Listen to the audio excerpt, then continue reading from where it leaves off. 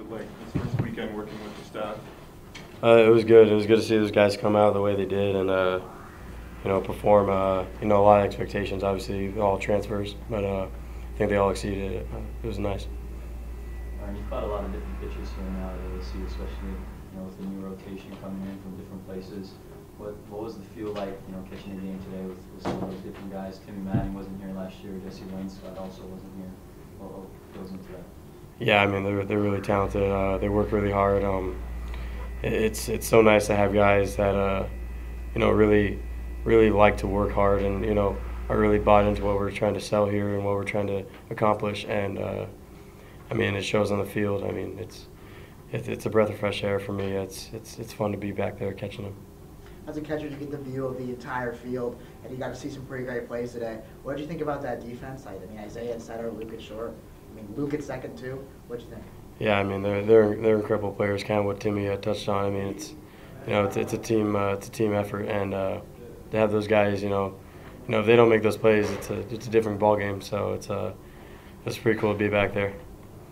Pitching staff had 13 strikeouts tonight, and behind the plate, what did you see from them that made them so successful? I mean, all of them were locating their off speeds really well.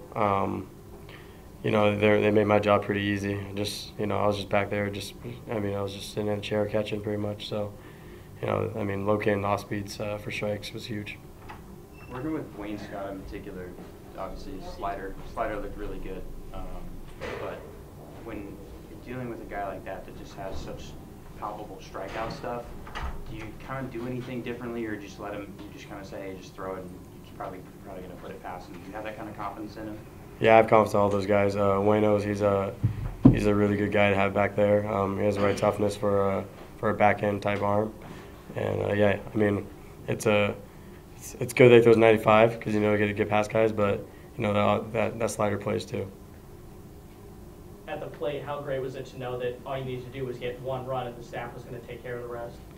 I mean, that wasn't the plan going into it, but it was nice for them to pick us up like that, and it was a great effort by everyone in the staff today. Seemed like this weekend a lot of the new guys really shined offensively. Some of the vets, Ethan, kind of slowly coming along here a little bit offensively. Are you worried about that in particular? What did you see from you guys, some of the returning guys at the plate? At the beginning of the season, some guys get out the gate hot, some guys don't. Good hitters will hit, so I'm not worried about it. 1 through 9, our 9 hitter could be hitting one hole, our one hole could be 9. It's a pretty flexible lineup, and I'm not worried about it. Sam told us last week that he was going to call the majority of pitches with his background this weekend. Is that how it played out? And then he also said going forward he wants you to be calling a lot of the game. Is that something you take pride in and really enjoy? Yeah, it's good that me and Sammy kind of have that working relationship.